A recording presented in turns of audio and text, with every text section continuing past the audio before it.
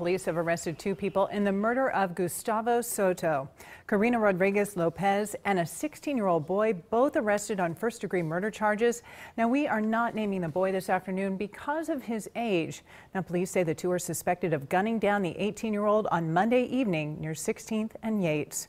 And the arrests come the same day Soto was supposed to graduate from Omaha Central High.